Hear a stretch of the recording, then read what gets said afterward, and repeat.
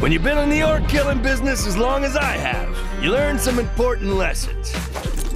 You can call a minion many things, but dead is the best one. We're catching up with Robot Entertainment here at PAX East, and I gotta say this is one of the more impressive stands of the entire show. Can you tell us a little bit first, what's going on behind us here? So we have two games right now. There are two 5v5 games of Orcs Must Die, Unchained going on right now. This is playing all with fans of the game, or all with people that wanted to see it here at PAX. And we have a couple of people that we're starting to train up on doing actually kind of a commentary on the games while people are playing. What's the status of the game right now? What's going on with it? We've been in alpha and then closed beta for quite a time now, and we went a few months ago and there were some very big changes that we wanted to make to the game. So we left the game up for people that wanted to continue playing. We left the servers running, but we hadn't been updating or patching that for quite some time. And we were patching previously. I mean, for a time there it was every week, then it was every other week, then we started to do it kind of monthly. And we had to do a lot of like maintenance and making sure the balance stuff was getting fixed, and we decided we wanted to spend a little bit of time getting some bigger things fixed with the game and improved on the game. So we took about 3 months now that we've been cranking on that, actually a little bit longer. And on the 24th, we're going to go update it for the first time since the last time. So everybody that's out there now, or the people that have been playing, we're going to start getting those guys back in there and let them see the new version of the game. So what are those big changes that you felt you wanted to do? Well, we have a set of patch notes right now that are about 60 pages long, so there's quite a bit of stuff that we've changed. There's not a whole lot with the core game that we haven't changed. Some of the things that we wanted to change there were actually making some of the getting into the game and the learning and the tutorials. We wanted to make some of that easier. Unfortunately, we had to spend a lot of our time getting the core game improved, and we haven't had the ability to get that stuff as far along as we like. So that's going to happen next. But I think we've redone entirely our combat system. We've redone most of the core gameplay. A lot of the stuff that people saw in the earlier versions of the alpha and beta is still the same. It's still, you're building traps, you're still setting defenses, you're still playing offense and defense, you're still trying to break into the enemy's fortress. They're still heroes, they still have abilities, all those things. But all of it has kind of changed in one way or another. The game economy has changed. How your abilities, the speed, your ability to hit things in combat, a lot of the pieces that are there have been improved in dramatic ways. I guess that's the benefit of developing a game the way you're developing this game, with sort of people playing it all the time and sort of seeing how it sort of evolves in the wild. We've been really, really fortunate.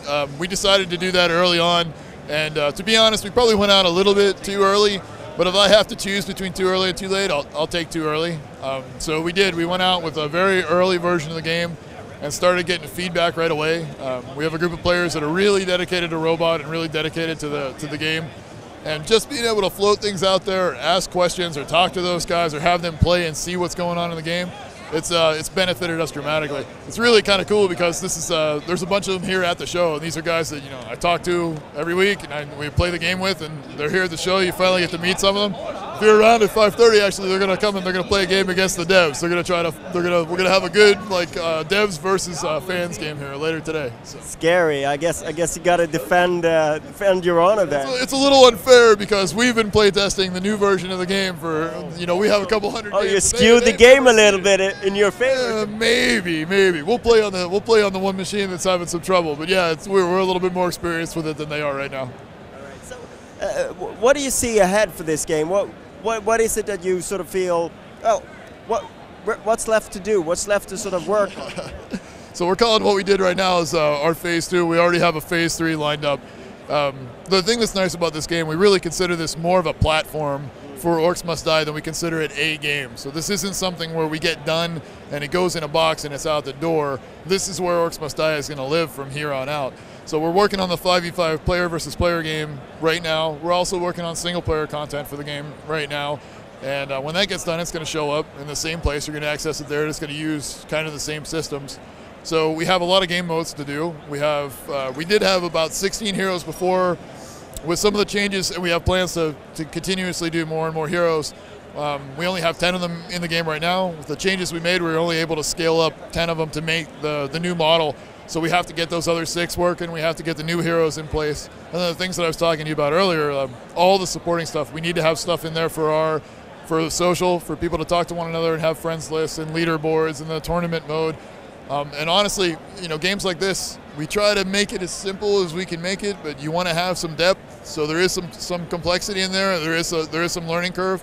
We want to make it as easy as possible for people to learn the game and have fun learning the game and not just be thrown into the mix right off the bat and be confused and have a bad. And honestly, our current beta and our early alpha was really like, good luck, see if you can figure this out, because it's hard, right? So we need to do that work and get that improved as we go. I noticed you have a board game coming here as well.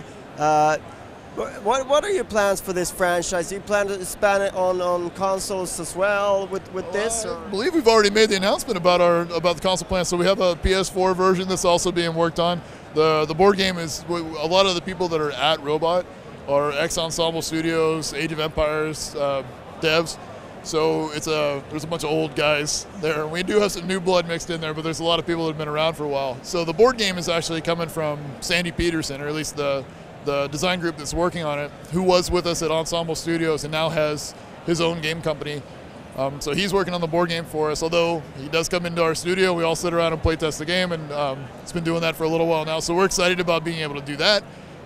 We just really love the franchise. We love the IP. We like Orcs Must Die, and anything that we can do to do, comic books or T-shirts or anything we can do, just because it's a cool kind of IP for us, and we like that world. And how do you feel then that how does it marry with PS4? I mean, from the looks of it, it feels like, yeah, this should be a good console game as well. Our previous games were, we actually had it on the Xbox before, so we have a little bit of experience getting those things to work on a console. We already have this working on console control, so you can play it with a D-pad and see how the game feels. And that action component of the game feels pretty good with a D-pad and a controller, so it marries to it pretty naturally, right? There are things with resolution and performance and networking that you have to fix, and menus are a little bit different, right? So it's a UI challenge to fix some of those things, but the core controls are pretty good for a D-pad. So I guess when you got a hybrid like this, you're gonna have single player, multiplayer. A lot of these 5v5 games are of course free to play. How do you sort of tackle the business side of things? Have you began thinking about that? Oh, yeah, we so that it's just like everything else in our game, right? We actually redid the entire business model during this break as well. We had started off with a collectible card game inspired model for it, and as more and more people were playing our game and started to play in a more competitive fashion, we got more feedback from our players that it kind of sucks to hear about a build or to think about a new build and not be able to test it because you have to count on the randomness of opening a pack and getting the things you need for it. So we revised that actually, and we have a model now where it's just kind of straight up everything except for vanity in the game can be purchased with skulls. You earn skulls for playing the game. So someone can say, I want this trap, I want this hero, I want this whatever, and they can play enough games to go and purchase the thing that they want. There's a chance, depending on how well you do in games, the chance goes up that we drop chests at the end of games sometimes as a random reward. And inside some of those, there are full-on traps, there are heroes. So people can get lucky and get some of those things, or they can go and earn them by playing, or they can buy chests and try to get them that way, right? But everything in there for a free player or for a paid player, they can get, for a free player can get everything that a paid player can get with the exception of the vanity stuff. So you can earn everything in there for free. And the same with single player? Yeah, for the stuff we would do on single player, we're not selling anything specifically for single player right now. But if we do that, I'm sure we'll adhere to the same model. Right?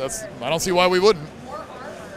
Thank you so much for your time. Absolutely, man. The most important thing of important things, though, the Rift is still safe.